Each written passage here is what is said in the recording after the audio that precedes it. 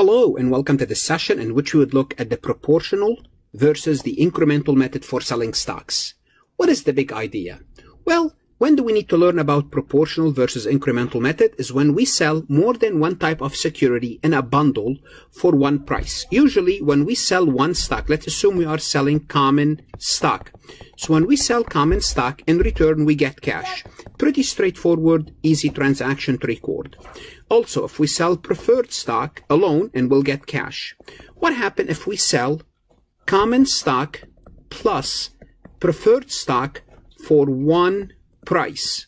So they pay us one price, but we don't know whether this money, how much of the money should go to the preferred, how much of this money goes to the common. How should we split these amounts? Well, this is where the proportional versus the incremental method comes into play. There are two ways to allocate the funds. One is called the proportional method. And when do we use the proportional method? So you have to know what is the proportional method and when do we use it? We use it when the fair value of the securities are known. So we're going to use this method when we know the fair value of the common stock plus the fair value of the preferred stock. When do we use the incremental method? We use the incremental method when the fair value of one security is known and the other one is not. So if we're selling two securities, one, yes, we know. The second security, we don't. Under those circumstances, we use the incremental method. So we know the fair value of one, but not the fair value of the other. Now, the best way to illustrate this concept is to take a look at an example. Farhat Lectures issued 500 shares of $1 par value common stock and 300 shares of $10 par value preferred stock for a lump sum of $16,000. What does that mean? This is what we were discussing. We got paid $6,000 and we sold both common stock and preferred stock. The common stock has a fair market value of 25, so we know the fair market value of the common, and the preferred has a fair market value of 23, so we know the fair value of both. Well, if we know the fair value of both, we can use the proportional method. So let's see how are we going to split the $16,000 between the common stock and the preferred stock. Here's what we do. We're going to take the common stock fair market value, 500 shares times $25. It's going to give us $12,500. The preferred stock, 300 shares times $23. That's $6,900.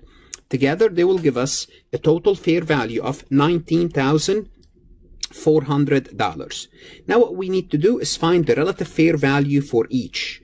Well, it's important to know how the relative fair value works because you will need this for any lump sum purchase or any contract later on when we're dealing with revenue, how to find the relative fair value of each revenue contract. We're going to take the common stock fair value divided by the total. So the common stock represents 64.43% of the deal. And we'll do the same thing for the preferred, 6,900 divided by the total. And that's going to give us 35.57. Obviously, they have to add up to 100,000. Now it's easy.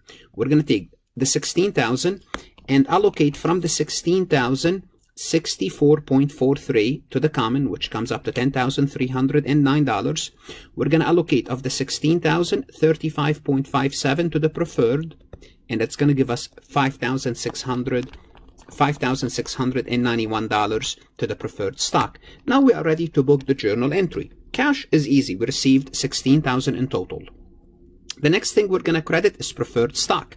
How much are we going to credit preferred stock? Well, we issued preferred stock 300 shares and $10 par value. We're going to credit preferred stock $3,000, and the preferred stock gets in total $56.91. If $3,000 is preferred stock, the remaining must be paid in capital preferred, which is $26.91. Then we're going to credit common stock. How much do we credit common stock? Well, common stock, we have 500 shares, $1 par value. That's going to give us $500. And the common stock in total, we're allocating to it $10,309. 500 is common stock. The remaining must be paid in capital in excess of par value common stock. So this is how we prepare the journal entries, and this is how we perform the computation when we're using the proportional method. In the next example, we would look at the incremental method. Before we look at the incremental method, I would like to remind you, whether you are a student or a CPA candidate, to take a look at my website, farhatlectures.com.